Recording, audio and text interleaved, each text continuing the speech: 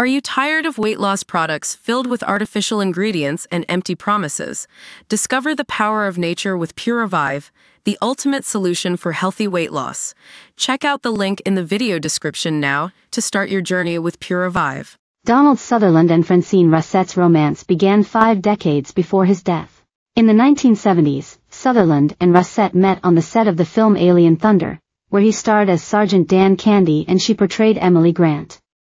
The pair exchanged vows in 1972. While discussing the decisions he made in his career in a 2005 interview, Sutherland gushed about his relationship with Racette. "Everything was my fault.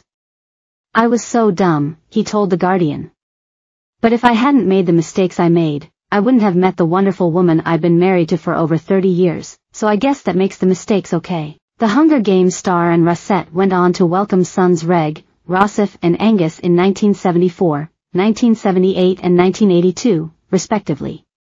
Sutherland is also a father of actor Kiefer and daughter Rachel, whom he shared with his late ex-wife, Shirley Douglas.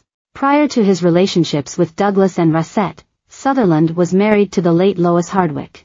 Keep scrolling to see Sutherland and Racette's love story from the beginning. The pair tied the knot in 1972 after meeting on the set of Alien Thunder, which was released in 1974.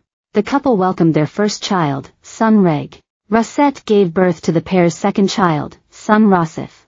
The twosome welcomed their third child, Angus. When asked whether it was luck that Sutherland married the right woman, he replied to The Guardian, "I don't know. It's not something that you can communicate. She's an extraordinary human. She was courted by intellectuals. Jean-Paul Sartre. She was his actress.